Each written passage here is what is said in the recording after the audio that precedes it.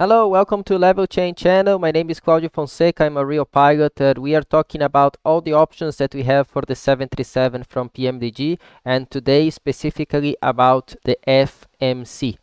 As I know it's a lot of content, I've created a document. You can download this document through the video description below, and this is a list of videos that covers all the Pmdg 737 options that I've made to this channel. For example, today we are going to talk about the FMC, and we are going to talk about these options here.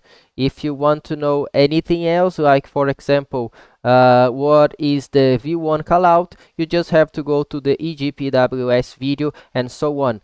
Of course, on this green rectangle to the right, you have the hyperlink to go direct to the video. So today we are going to talk about the FMC options.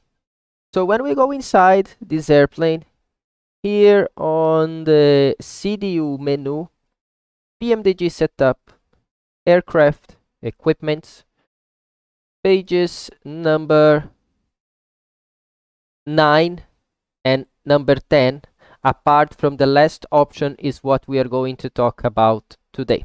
So those pages, they are called FMS and FMS2. The first option that we have is default acceleration altitude, and you can set here your default acceleration altitude to match your company profile.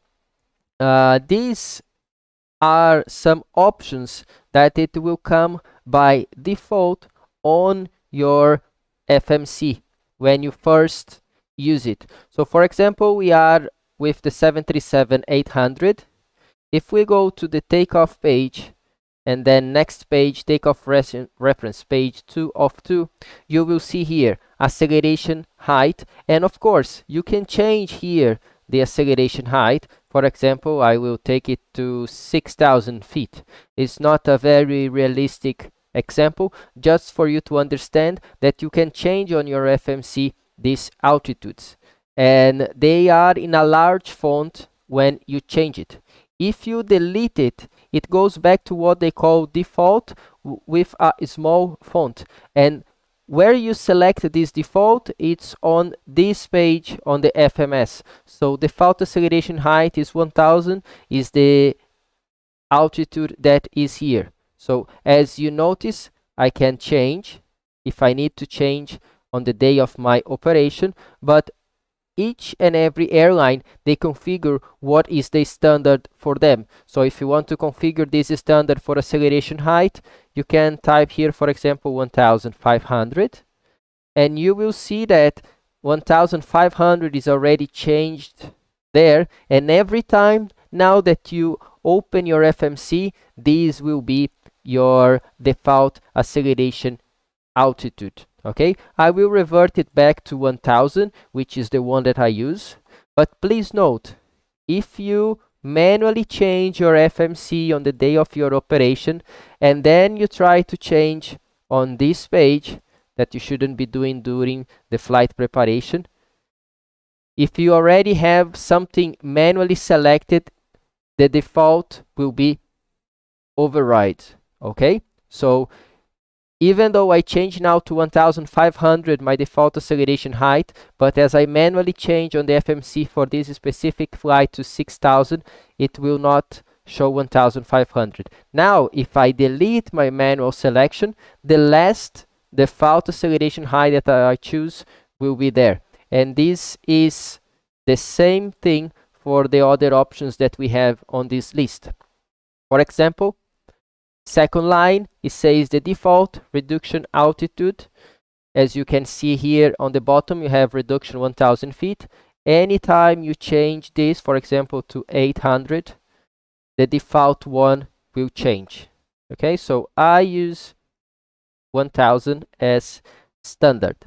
Then the third option is default CUTBACK altitude. To have this default CUTBACK altitude shown on your FMC, you have to activate the CUTBACK option. So as you can see right now, it is off. when you put it on, you lose the acceleration height. Okay, so you lose the acceleration height. This reduction is not the second option anymore, is the third option. As you can see, my third option, default cutback altitude, is 800 feet. So this is 800 feet is the reduction when the cutback key is on. If I have it as off, as you can see, it's 1000, which is the one above. So the default cutback altitude is the reduction when the cutback is on. And the fourth option, the next one, is the default restore altitude for this cutback procedure, which is set here to 3000, and you will have here as the option restore to 3000. Okay, so you lose the acceleration height, the reduction is changed to the default cutback altitude, and you have an extra option for the restore altitude for the cutback procedure.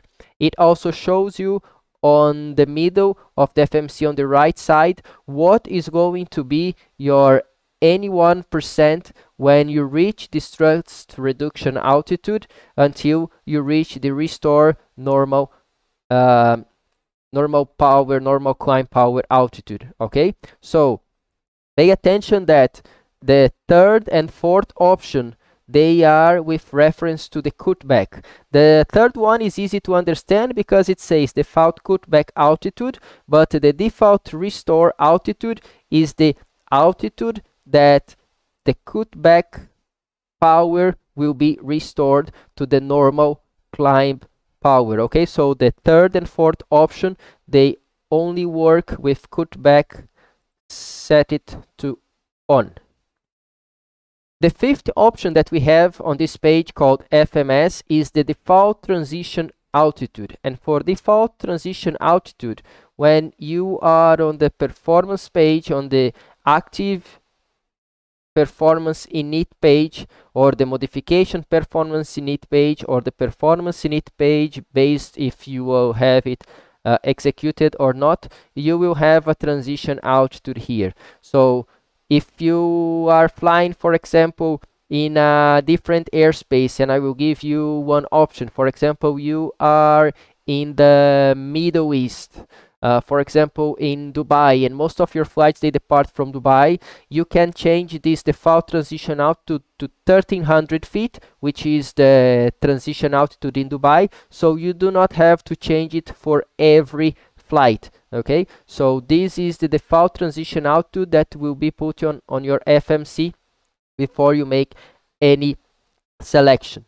I must have to tell you that in real life, when you select a specific departure from any airport, it has the transition altitude stored in the database, and this transition altitude changes automatically based on the selection that you just made on the departure and arrival page when you select the runway for departure. So it knows that, for example, in Curitiba, where I am right now, the standard is not 1800 feet, so it will take the correct one. Of course, the pilot has to cross-check this information, but we still do not have this option on the PMDG. The database that we get from the Navigraph, it doesn't include the transition altitude, so it will always be what you have here in the option as default transition altitude. This is also valid and is the same thing for on the FMC page 2, default transition level. So you will also have as the transition altitude a default transition level, and the transition level you can find on the descent page, forecast, and it will be always 180 unless you change it.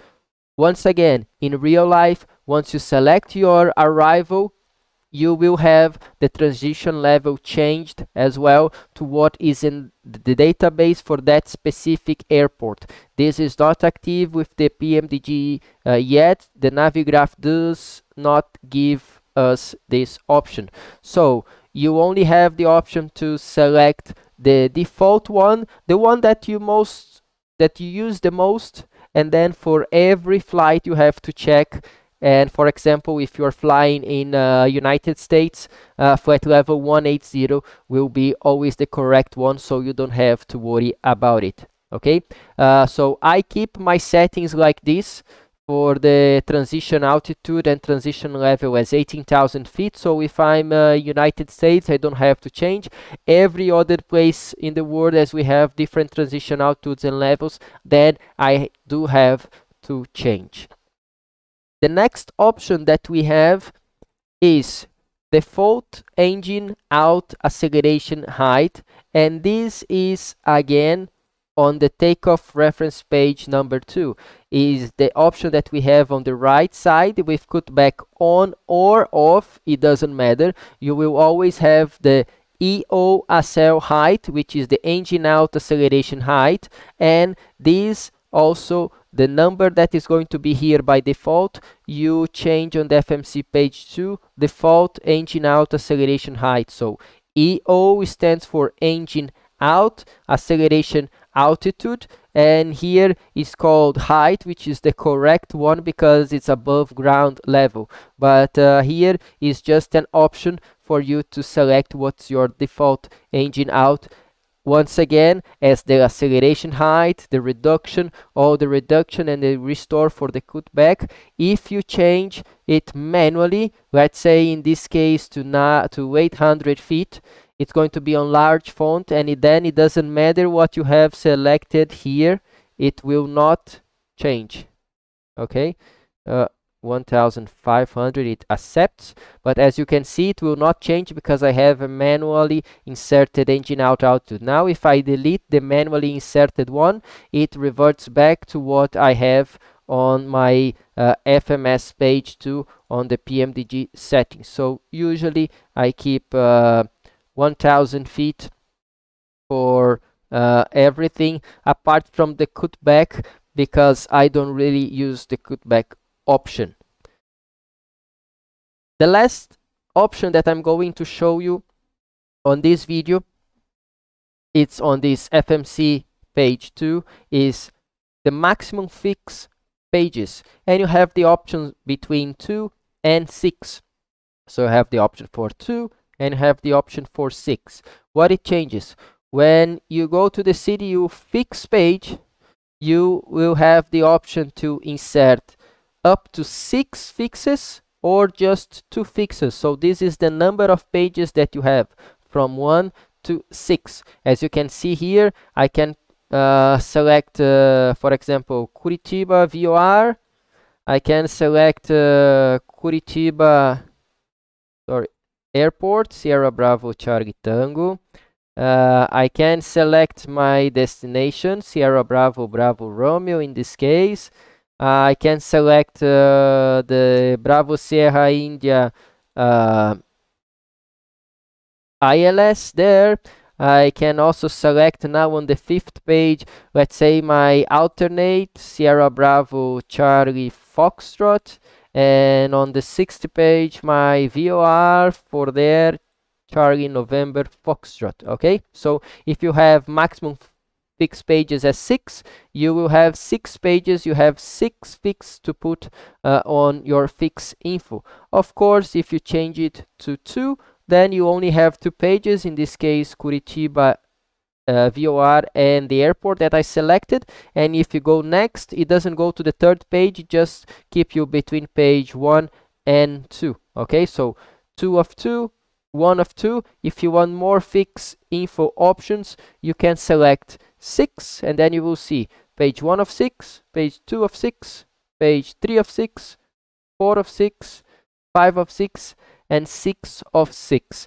The standard for Boeing is to have 2, but the companies they can pay to Boeing for Boeing to give them 4 extra fixes that can be helpful depending on your type of operation. Okay, so once again, I hope you like this video. If you like it, hit the like button and share it with your friends. If you have any doubt, leave in the comments below, and I see you next time. Bye bye.